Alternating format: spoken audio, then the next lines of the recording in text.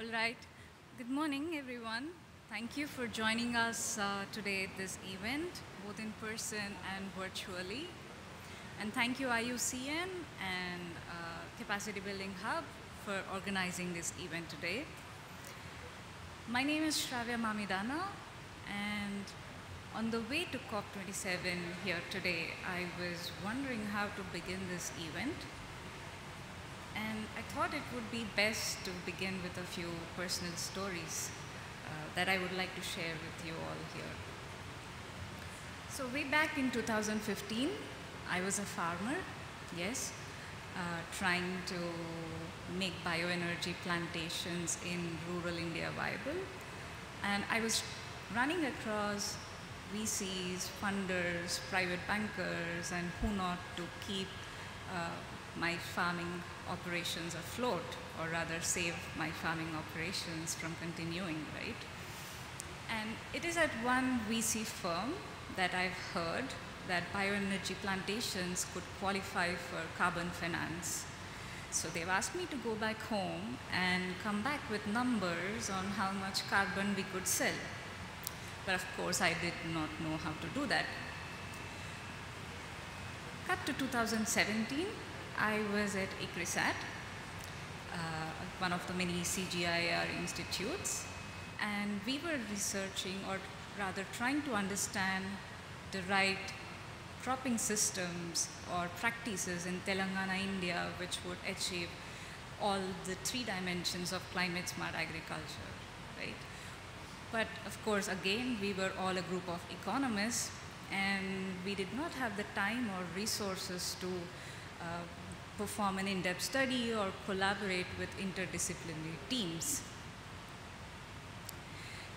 Right now, I'm at FAO, and together with my colleagues who will join us later, we keep getting requests every day from several institutions on how to integrate environmental impacts into their socioeconomic components or into a traditional cost-benefit analysis.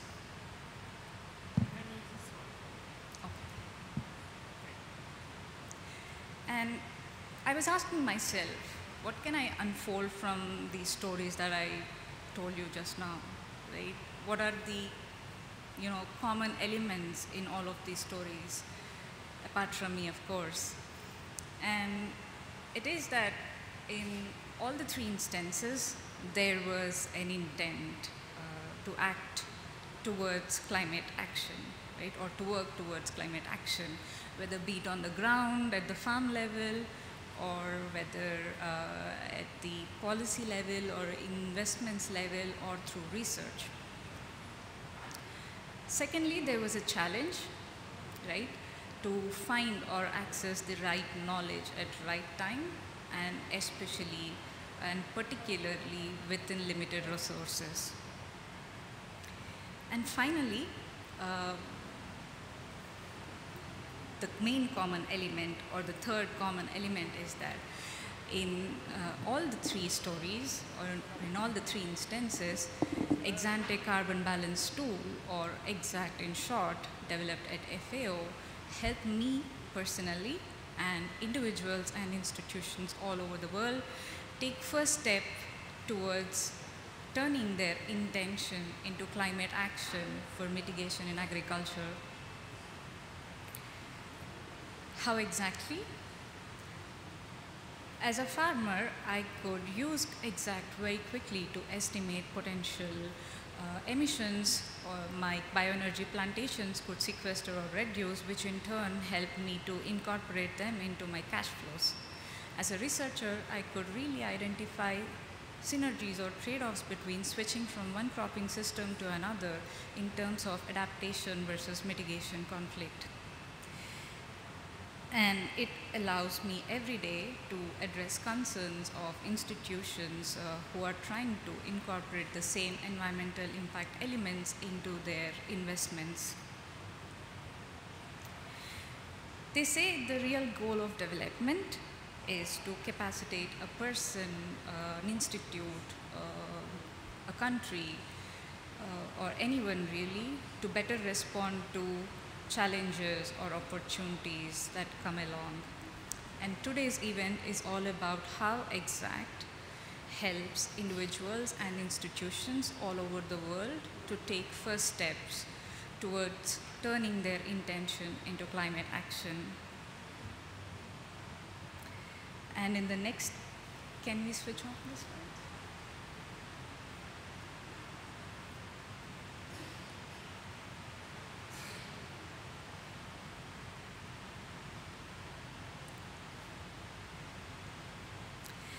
And in the next 30 minutes, I will walk you through where we come from, what our goals are, what we do, our reach and impact, and where we want to go from here.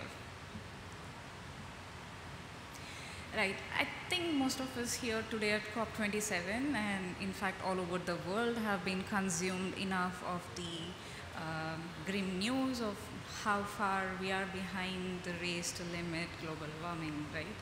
And Egypt's COP27 presidency is pushing for stronger commitment by putting agriculture center stage, and perhaps rightly so, because food and land use systems are an important part of the solution, and their transition to zero carbon could contribute up to 1/3 of the emission reductions needed to limit global warming. For true success, of course, we need not only high-level discussions, but also time-bound practical actions on the ground. A key part of making those actions happen is to ensure right evidence and right support is available at the right time. And this is really the goal of our work at Ex-Ante, where we aim to synthesize technical climate science into accessible mediums to enable climate action. How do we do this? We create, support, and engage, as you can see in this following slide.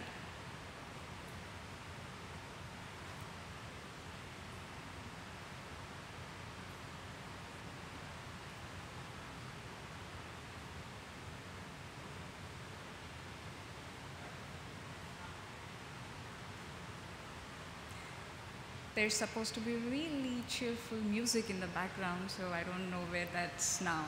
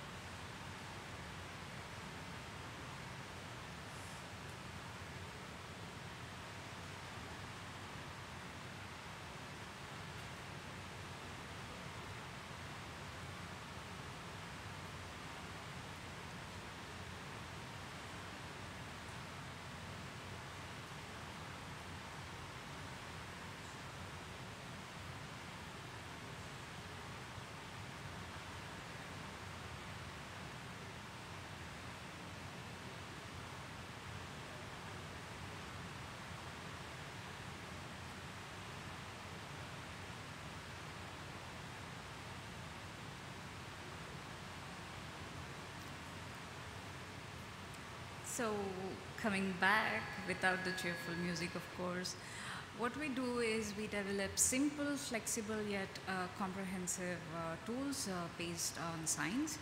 The Ex-Ante suite of tools is a set of 3 tools developed to harness science-based knowledge to policy and investment decision processes in agriculture sector. So the 3 tools are modular, but also they work together. So the Ex-Ante Carbon-balance Tool, or the Ex-Ante in short, estimates GHG emissions from on-farm production activities.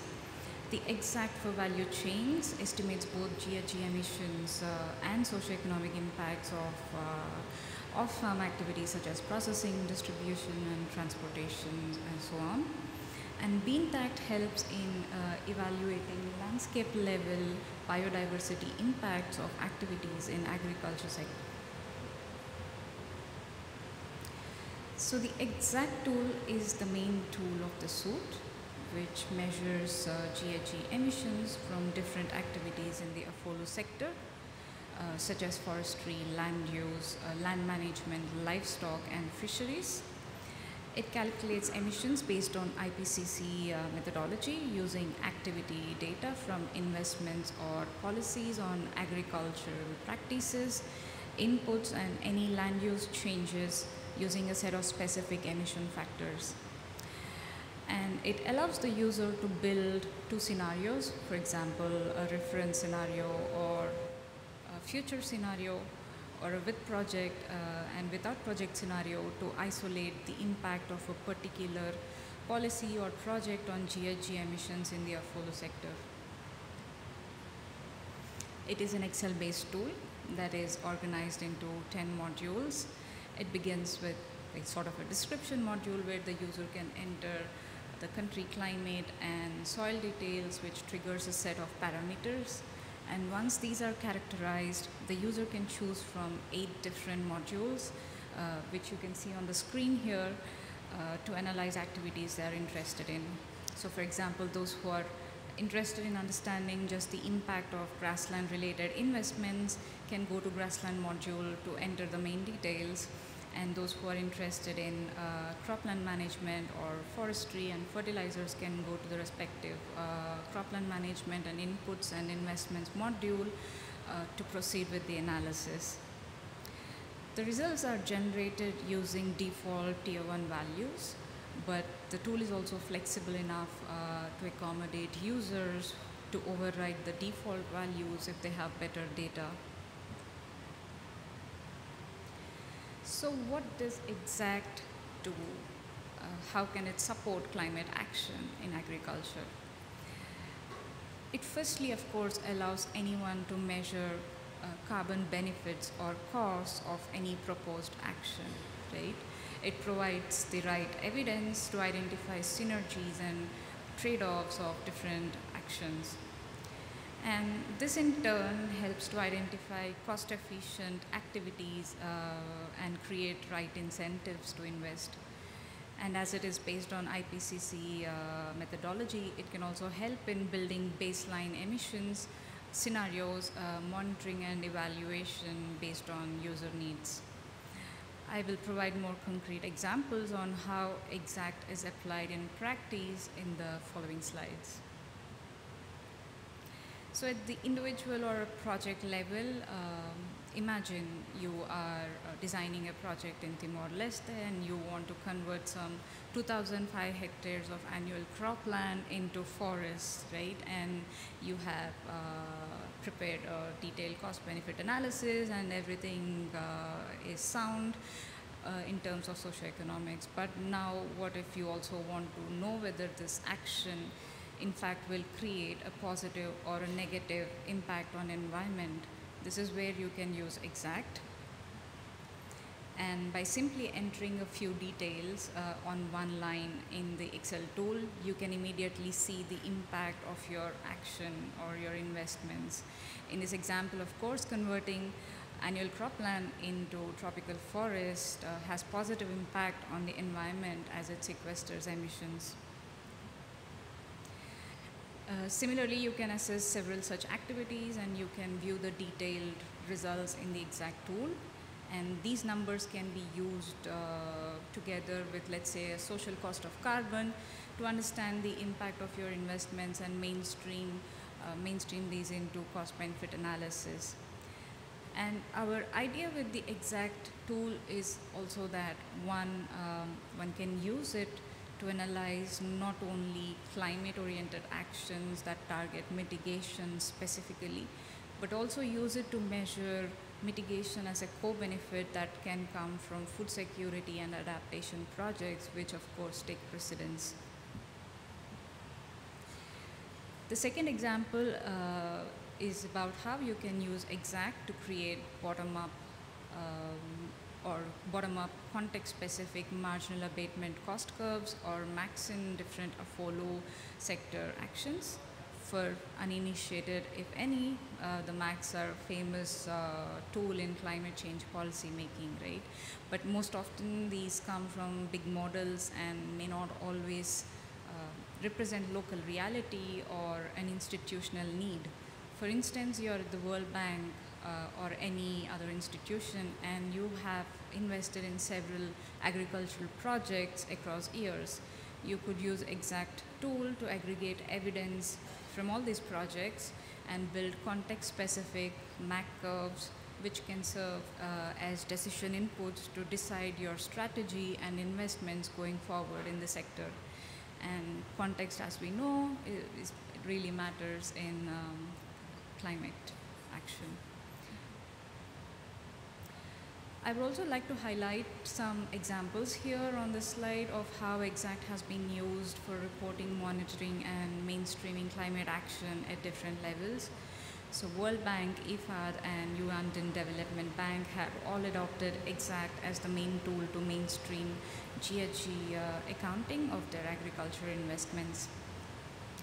GCF and JEF, as two of the largest dedicated funds channelizing climate finance into developing countries, have also regularly used Ex-Ante to evaluate investments in agriculture sector. And currently, 6 countries, including Cambodia, Belize, Haiti, Niger, and Guinea, have used Ex-Ante to develop country-level AFOLU measures, baseline estimates, and possible future scenarios to report in their nationally determined contributions. Tools are, of course, just a means, right? Our main work indeed revolves around strengthening the individual elements of action for climate empowerment. So we support individuals, organizations, institutions, and governments through education, training, and free access to information and increasing public awareness. We connect the participants with essential information and resources that we believe can improve their ability to integrate mitigation aspects in their decisions in the AFOLU sector.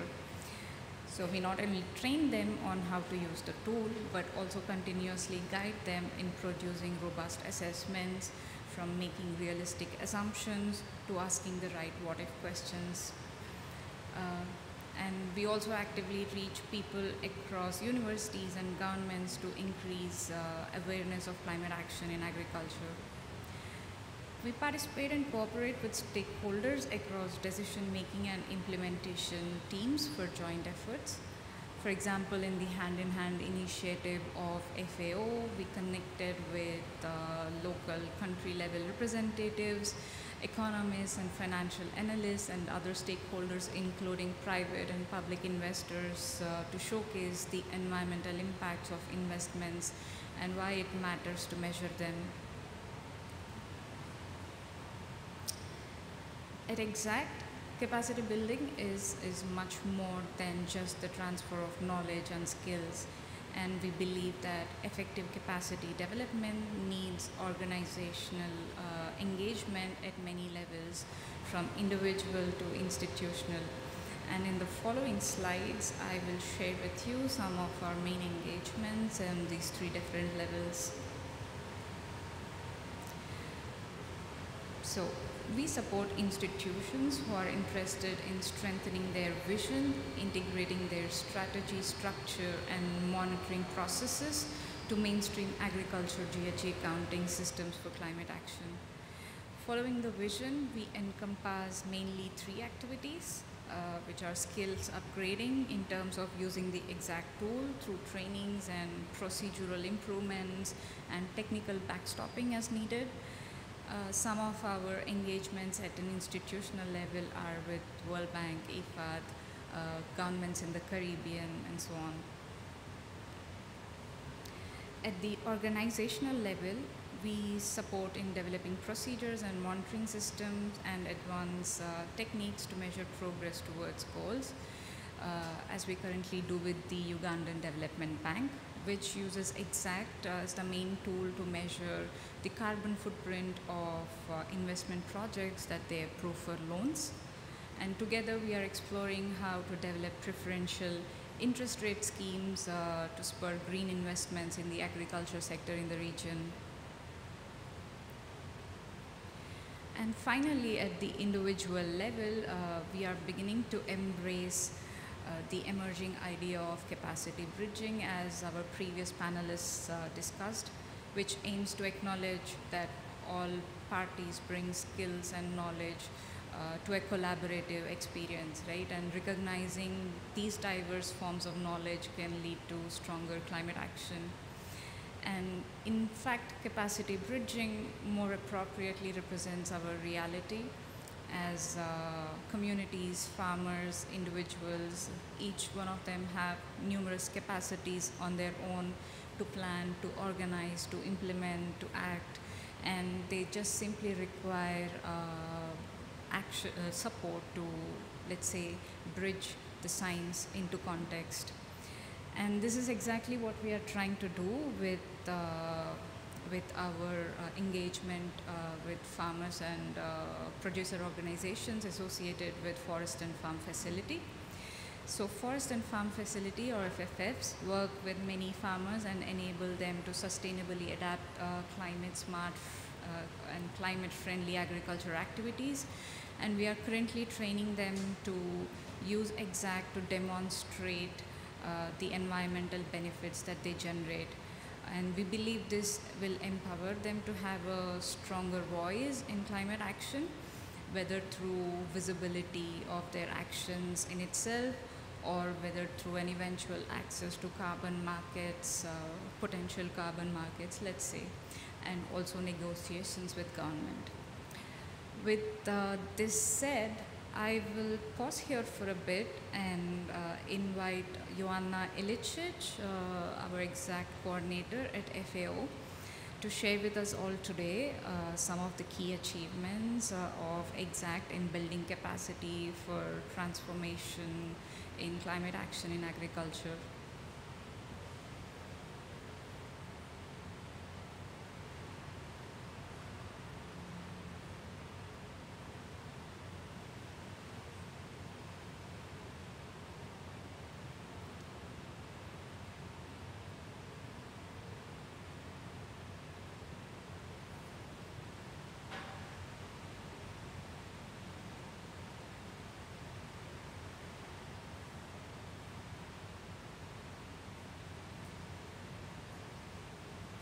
Hello?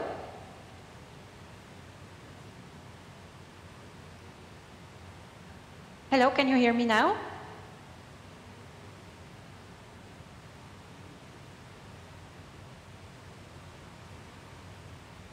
Perfect, thank you. Sorry about this.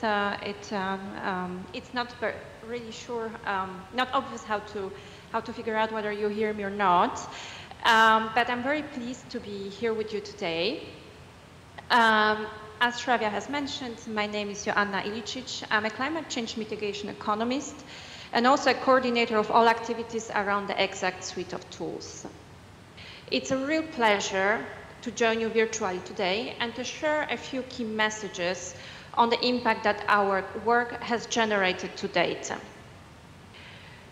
What you see on the screen are some of our main achievements. Starting from a large perspective, in 2020 alone, Ex-Ante tool was used to measure carbon benefits in about 8% of the entire climate finance that flowed into AFOLU sector that year. This is close to $1.3 billion US. Cumulatively, we have assessed the carbon benefits or costs of around $27 billion US, which correspond to an estimated mitigation potential of 4 billion tons of CO2 equivalent measured over 20 years, coming from activities implemented on 172 million hectares.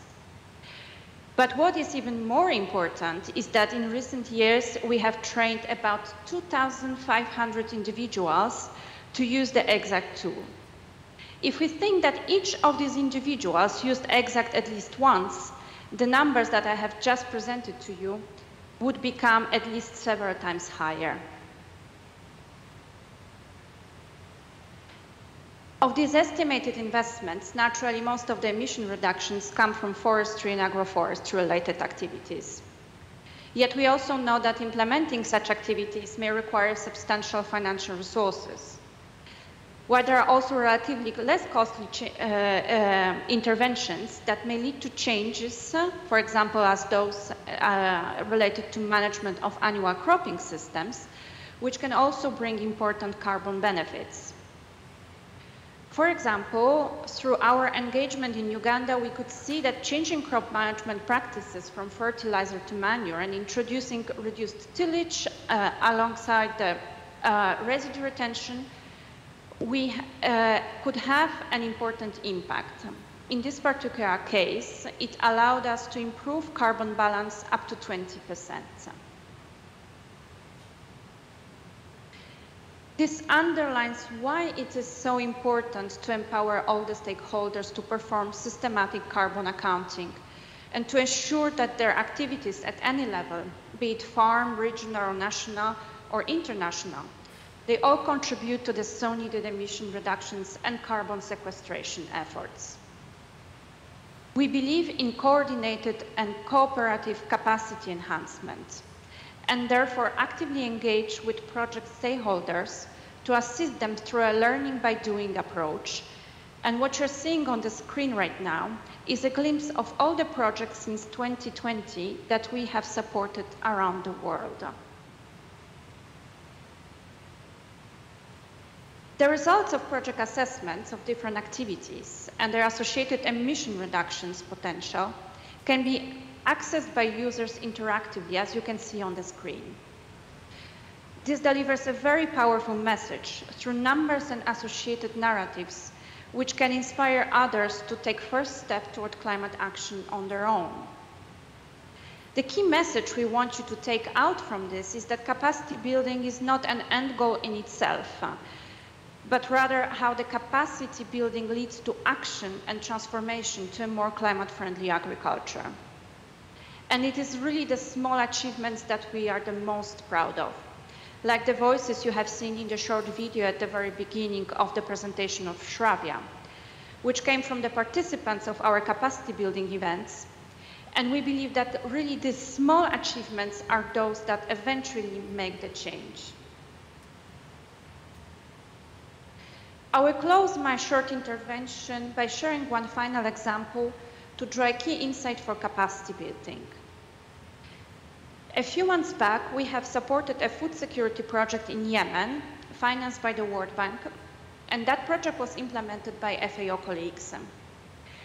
The project targeted increasing number of livestock to improve the food security situation in the country. As such, the project was bound to increase emissions, of course. But our team worked with the project personnel to determine what other activities would be feasible to implement and to reduce the increased emission effects.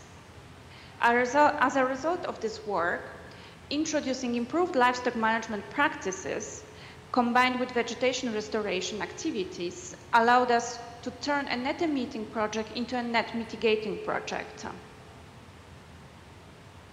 I have shared this specific example to underline that capacity building is a process, it's progressive and it's cumulative. Often agriculture projects have multiple stakeholders and each one might have to make decisions related to project design, and that is often in the absence of robust data. Any improvements we suggest require buy-in from multiple stakeholders. And any previous interactions and established relationships are very important because they serve as a signal to trust and mobilize buy-in. As such, Exact Unit plays a critical role in identifying these opportunities and acts as an integrator to bring all the actors together. And this is because of our long record of high quality work and reputation we gained over the years through working with many institutions and stakeholders around the world.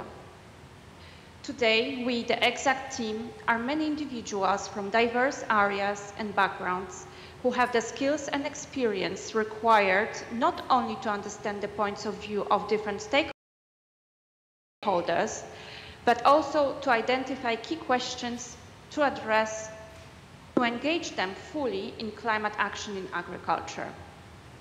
And with this, I would like to thank you for your attention and pass the floor back to Shravya to continue with her presentation. Thank you.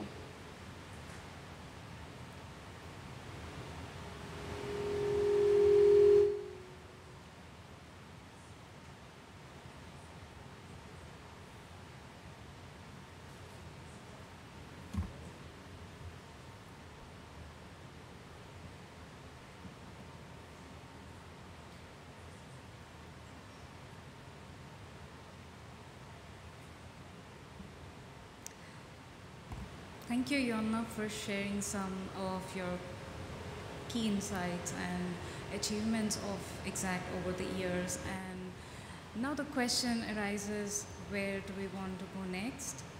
And we see the need to improve capacity as climate action in agriculture takes center stage on many levels. So with close to 95% of the NDCs have conditional or unconditional mitigation targets in agriculture as on date.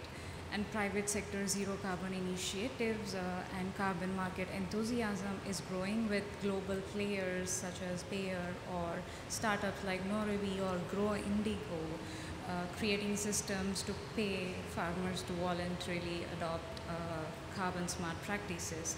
And this is where we want to focus our efforts, right? We want to embed capacity within its specific context at a policy level. Despite NDC commitments, many of the countries still do not have MRV systems in place that can estimate baseline emissions or the right MND systems to monitor climate action in agriculture, and we want to work with them. And at the individual level, we want to empower farmers with information which they can use to leverage their bargaining power in a future potential carbon market. And of course, in focusing these efforts, we want to acknowledge challenges, technological and financial challenges of the climate action in agriculture sector exist, which will require multi-dimensional solutions. And there are lots of issues with adaptation and resilience that we've heard from the panelists before. But our focus today is on the one main challenge we see in capacity building for climate action in agriculture, right? The need to move away from just a techno-managerial capacity building narrative to opening up a plural and a diverse capacity bridging approach.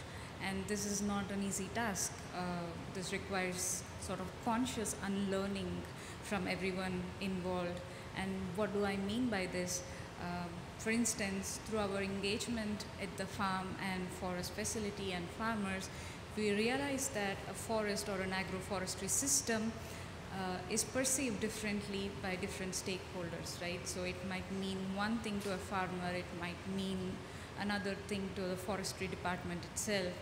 And these definitions do not always necessarily overlap with the definitions we use in scientific community and tools. So then the question arises, of course, who unlearns what and how to move forward. And the challenge is about also how to diffuse any resistance and reshape evidence to drive forward climate action. And this is one of the many challenges that we want to take up to inspire more climate action. Indeed, climate action is a big puzzle, right? And it includes several smaller puzzles across multiple dimensions. And each one of us here today at COP and in this event are trying to find their smaller puzzles to solve. And we at Ex-Ante are also trying to do the same. And for now, the main puzzle pieces in solving our puzzle is to find the right way to bridge science, policy, and implementation, and how to provide the right evidence at the right time, and setting the big picture, which is that even small changes matter, like you have seen from Joanna's presentation on Uganda, and embrace capacity as a never changing entity, which requires co-learning and sharing. And of course, to kickstart our call for inspiring more climate action and keeping in the spirit of this event on capacity building, we want to end our event with a quiz that will both help you test your knowledge and help us understand your insights. And I request all of you present here in person to just give me a few minutes to figure this out.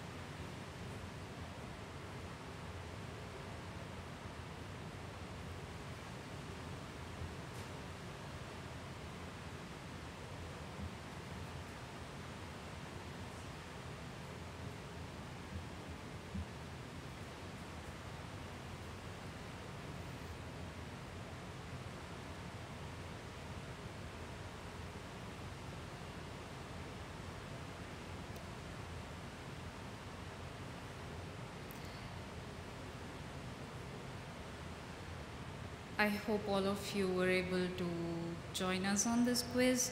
If not, I request you to virtually enter crowd.live and enter the poll code F5PBM to join us in the quiz.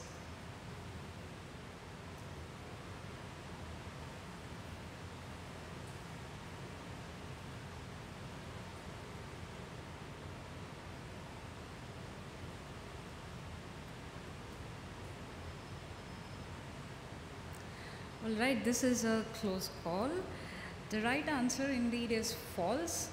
So while reforestation will be important to halt and reduce climate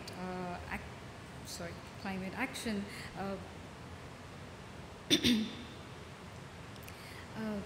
is important to avoid large-scale deforestation in the first place, because afforestation will be important, but it can take on an average 25 years to reap the benefits of restoration or climate benefits. And on average, avoiding deforestation is 7 to 10 times more cost effective than reforestation or afforestation.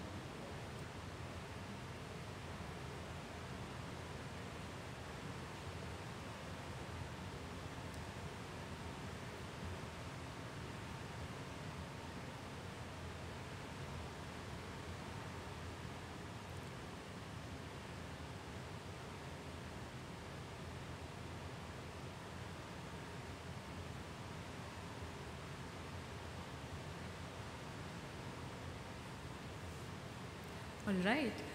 Wow.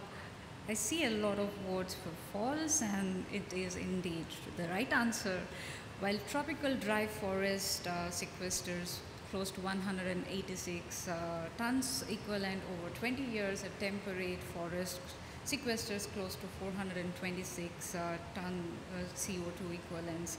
And this clearly shows why context matters in climate.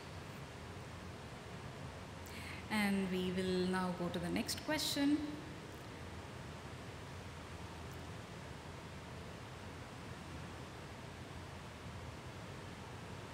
Is reducing the use of fire as a land management practice a part of a mitigation strategy?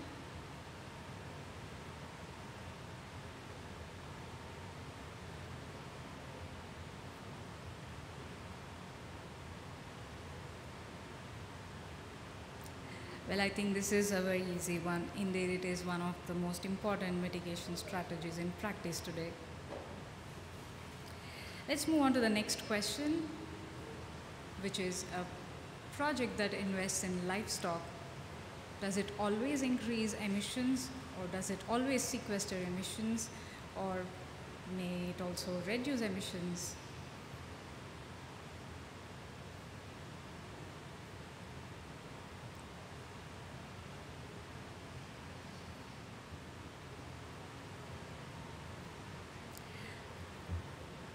Interesting to see the answers, and most of them got it right. It may also reduce emissions based on how you mix together investments and interventions, right? Like how we could take this away from Joanna's intervention that she mentioned in Yemen.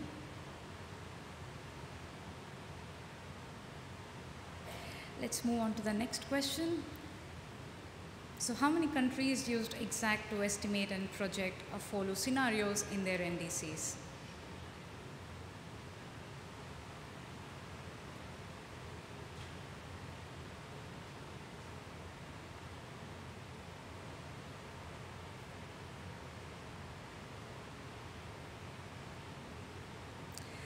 And wow, I'm very happy that most of you got this right, because this slide was up on our presentation and it seems like you're paying attention to that. Thank you. Next question is, how many NDCs have an estimate of baseline emission scenarios in the agriculture sector as of September 2022? Can you guess?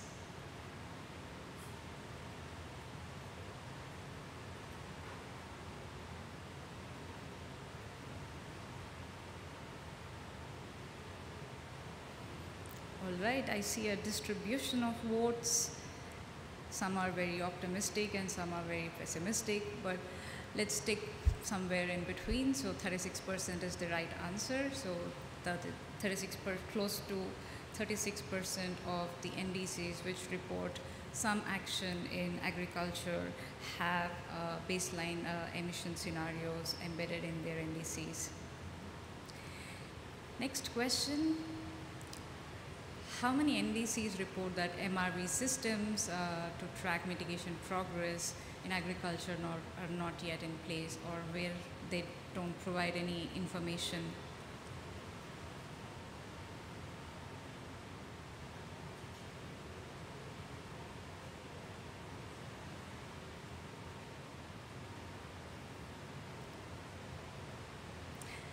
And again, I look at the distribution of answers and I see there are some people who are very positive about it and who are not very optimistic about it. And the right answer is in fact 67%, which I see most of you got that right. And close to 67% of NDCs that report mitigation in agriculture as target do not have MRV systems in place, and this is where we want to work with them together. Now take a minute to think about what capacity building is for you in the context of climate action in agriculture.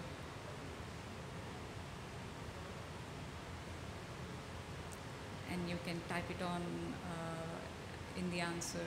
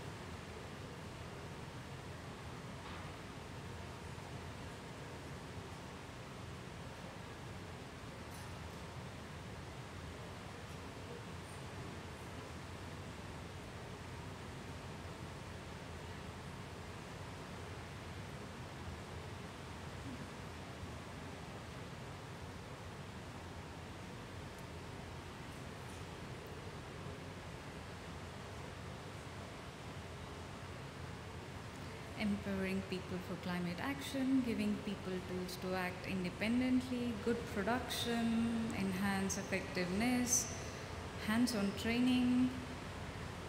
Right. I wish to pick up some of these words and engage in a conversation further, and maybe if someone here in the room who has provided responses want to share some of their thoughts.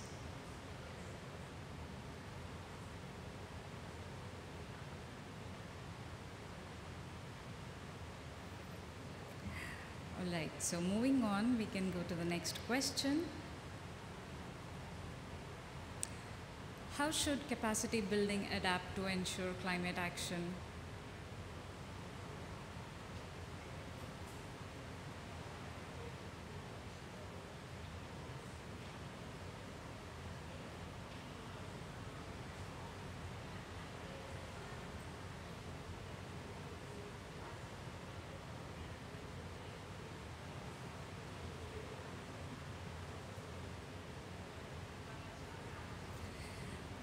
I think this is a trick question. For me, it's all of the above, right? You need to be more inclusive, less hierarchical, integrate diversity of opinions, and adapt to co-learning in order to ensure climate action. But I'm also happy to see the responses. One final question to wrap up the section or event today is I want to hear from you how optimistic you are about contributions of AFOLU sector to mitigation in the coming decade.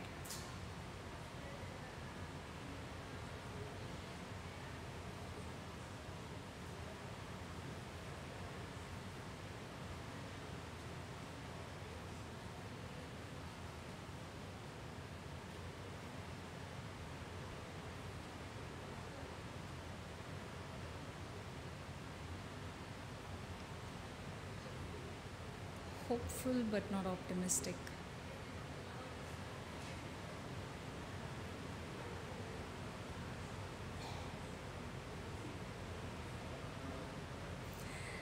I like this answer. On the scale of 1 to 10, 10 being the most optimistic, they are optimistic at a level of 3. So thank you, whoever has answered that for us. Quite pessimistic, we need to do more.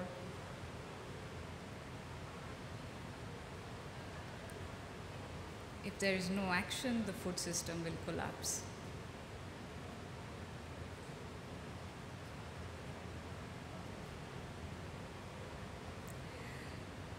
Always hoping for more systemic transformations than incremental progress only. And I think this is a good place to end this discussion today, hoping for more systemic transformation than incremental progress only. And thank you for joining us today at this side event. And we would like to end up by playing this video.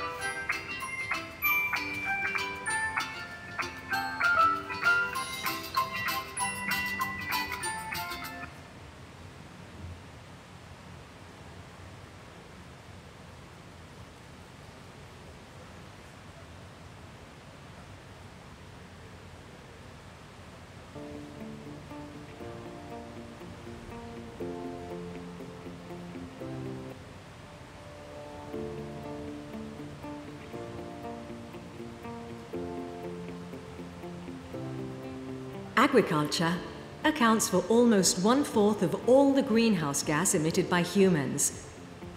If food processing is added, this share rises to more than 1/3.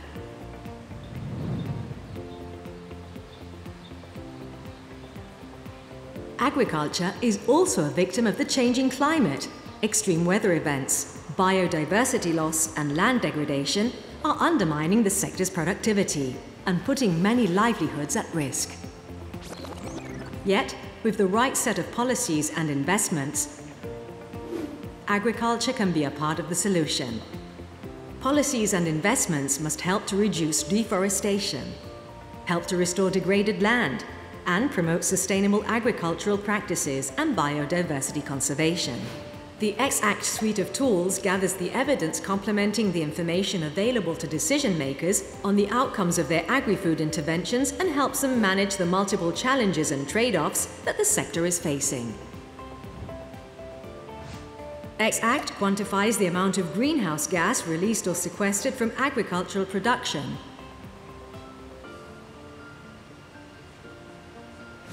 Say you are considering an investment in an apple plantation.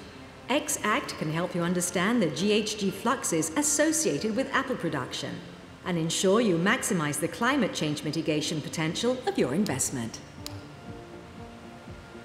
Ex-Ante VC analyzes the outcomes of activities from agri-food investments along the agricultural value chains. Outcomes can be analyzed throughout the whole value chain or for specific segments. If you would like to calculate the carbon footprint of producing a bottle of apple juice, Ex-Ante VC can complement the Ex-Ante analysis and quantify the environmental and socio-economic effects of producing the apple juice from plantation to table.